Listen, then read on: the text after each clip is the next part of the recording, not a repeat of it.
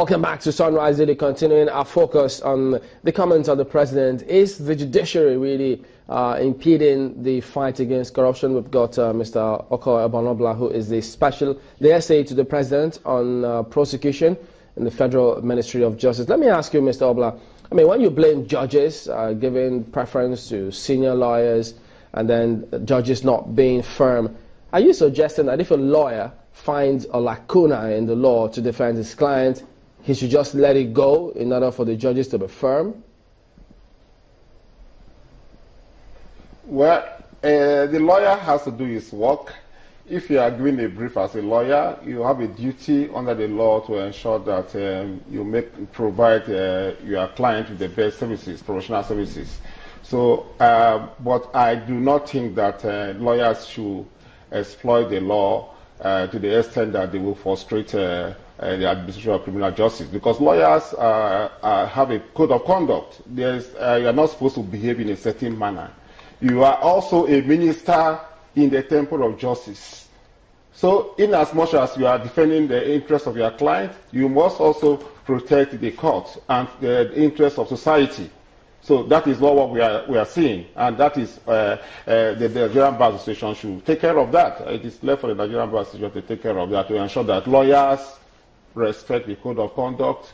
They also appreciate their work as ministers in the temple of justice. For instance, under the Administration of Criminal Justice Act, the Act says both sides shall not be entitled for adjournments more than 5 times. But we still see lawyers who have exhausted their time of adjournment, still making strenuous, bringing up strenuous applications for adjournments. At that level, I expect a judge who is firm to, put that lawyer in his place, no matter his status, no matter his standing at the bar, no matter his years at the bar. Mr. Obla, have you had cause to complain to the NBA? We are doing that. We are compiling names of lawyers who have this reputation for storing speedy, hearing of criminal matters.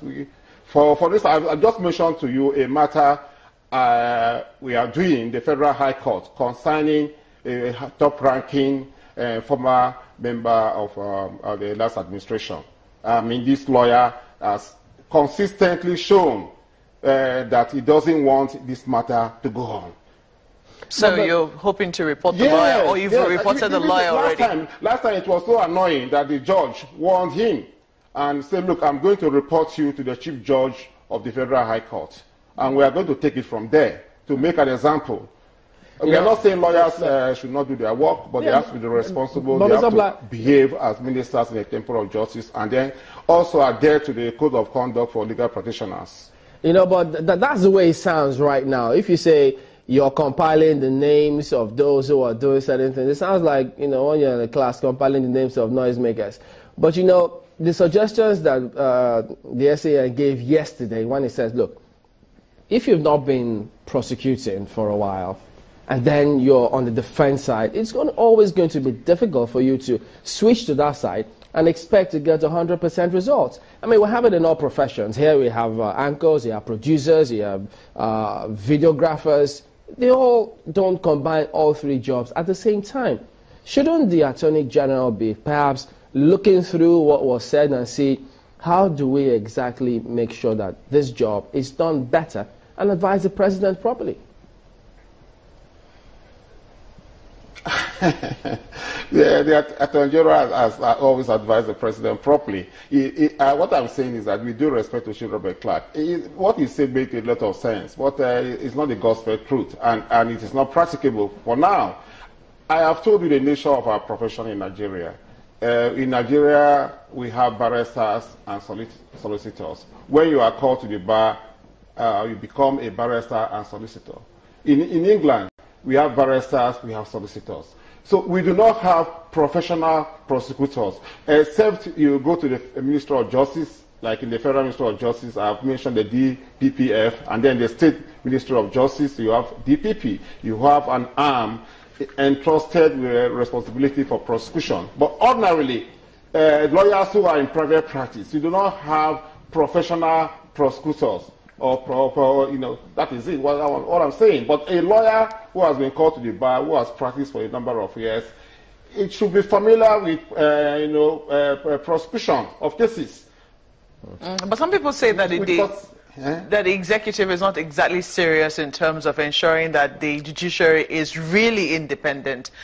They cite the recent ruling by the High Court judge, a High Court in Nigeria, and reinforcing that the judiciary should be getting its monies in terms as first-line charge. Yes. And that will also ensure the independence of the judiciary. Yes. You're aware of that case, are you? If this administration, I can tell you that this administration has shown that it has respect, absolute respect for all the branches of government. I am aware of that ruling. The federal government, even during the administration of former President Jonathan, complied with that judgment. Immediately that judgment was given, the federal government has complied. It is the state government, some of the state governments have not complied. For instance, in my own state, Cross River State, the judicial workers went to court, went on strike for more than 6 months because of the failure of the state government to comply with that ruling. And in Nasarawa and most of the states, but the federal government has complied with that ruling given by Justice Ademola of the Federal High Court. So as we speak currently, yes, the judiciary does get its money as first-line charge? Completely. If you go to the federal court system, you will know that the federal government has invested so much. You have very beautiful courts. Go to the Supreme Court, go to the Federal High Court, go to the Industrial Court, go to the High Court of the FCT. The judges are well motivated, they are well paid, and the courts are clean and good. Mr. Oba, if I could jump in here, if you can hear me. It's conducive for judges to sit and dispense justice, unlike the states. Chamberlain, over to you. Yeah, Mr. Obla, just a quick one before we wrap up. I mean, I've got, well, he says it's Annie here. He says the president engaged 12 SANs to defend him about the certificate matter. So if you're suggesting that the judiciary is, or if you agree with the president and then you say they are impeding the fight against corruption, isn't that a disservice? Because, I mean, people are entitled to get lawyers to defend them, and if they see places in the law, they're just doing their job. So they don't agree with you when you say the judiciary is deliberately impeding the fight against corruption. I didn't say so. I didn't say so. Don't misquote me. And what the instance he has given is inapplicable. That is a civil matter. We are talking about criminal justice. You are not talking about civil justice, criminal justice. So, it's okay to stall matters in civil matters? What do you call stalling?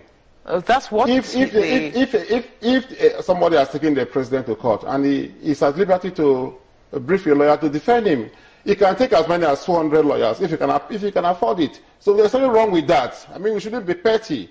That is not what I call stalling. If you engage experienced lawyers to defend you or to defend you, that is not stalling. What we are saying is lawyers deliberately, taking advantage or using their seniority at the bar to intimidate judges, to grant them unnecessary adjournments, take advantage of the loopholes in the system.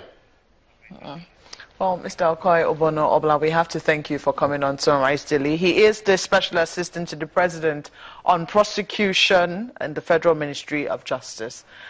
Well, back to you now in Lagos. Thank you. All right, then. Well, yes, indeed. We'll get a senior lawyer to respond to what Mr. Obla has said, so don't go away yet.